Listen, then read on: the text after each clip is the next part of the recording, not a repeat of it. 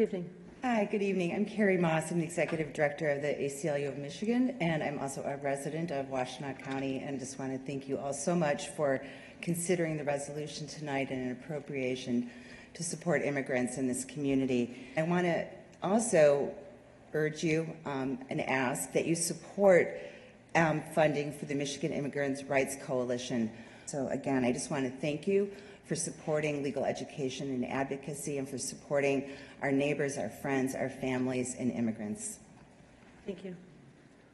Good evening. Hello, my name is Brant Funkhauser. I've practiced law in this county for almost 40 years and did a lot of work with low-income people. And what I learned from that is that collaboration works the best way, rather than one lawyer trying to cover everything someone needs. And I thank you for having this resolution. It is nicely drafted. I think legal. Now, I believe there's a legal defense portion of that, and we're trying to decide where that should go. I would strongly urge you, as did Ms. Moss, to send that to the Michigan Immigration Rights Center, because those people know the community, the entire community. And an individual attorney trying to do this may be able to do some of the legal work for someone, maybe represent them in court, but the community services that are available, the people who are at MIRC know who to call to get some other kind of help, what resources can be used to help these other people. So I would strongly urge you, I thank you for having the resolution. I would strongly urge you to have that legal services money, $60,000 to $70,000, go to MIRC. Good evening. Good evening. My name is Bob Gillette. I'm a resident of the county and the director of the Michigan Advocacy Program, which you probably know as Legal Services of South Central Michigan, which is the general A to Z legal aid program here, but we also administer 6 statewide programs, and one of those is the Michigan Immigrant Rights Center.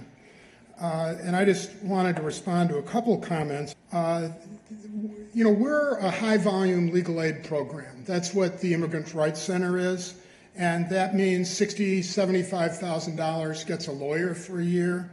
That means it gets 150 cases or so. So it's a very efficient way to provide the services. Thank you, Mr. Gillette. Good evening. My name is Melanie Harner. I'm a resident of Washtenaw County. I'm also a co-founder and part of the leadership of Washtenaw Interfaith Coalition for Immigrant Rights, otherwise known around the county as WICR. And we've been in existence for about 9 years, and we've worked with those who are just looking for some legal help.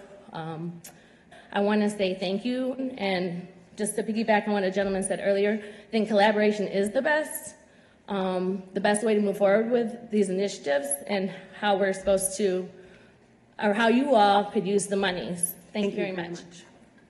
Good evening.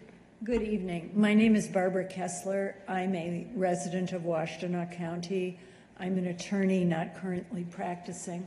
I would like to echo what Bob Gillette said in terms of his reference to the efficiencies that could be accomplished should the legal services dollars in the resolution go to the Michigan Immigrant Rights Center. I would certainly ask you to consider amending the resolution.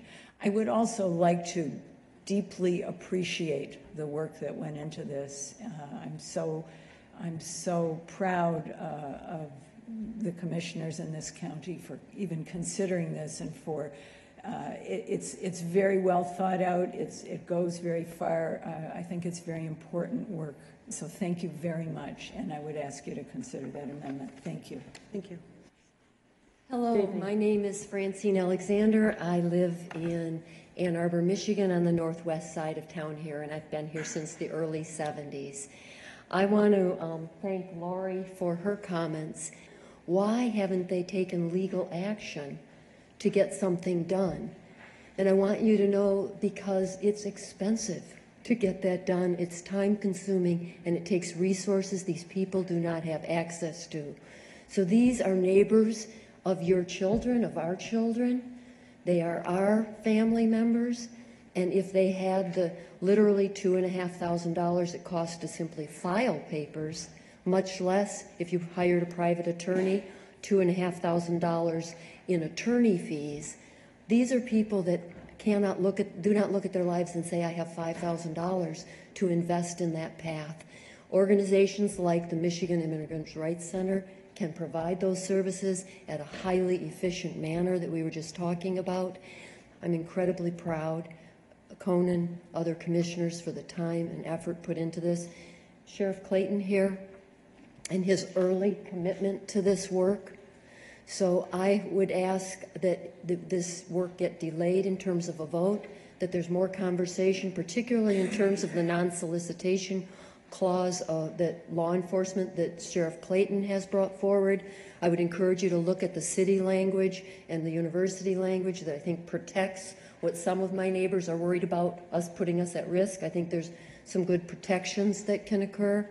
The other thing that I would ask is that we do take this forward for conversation and adjust and get more strategic as a board about the investment of those dollars for legal services or human service funds, barrier buster funds. Take a look at that with some subject matter experts. Invest in something really efficient and really sustainable. Thanks a lot for your work, you guys. This is great.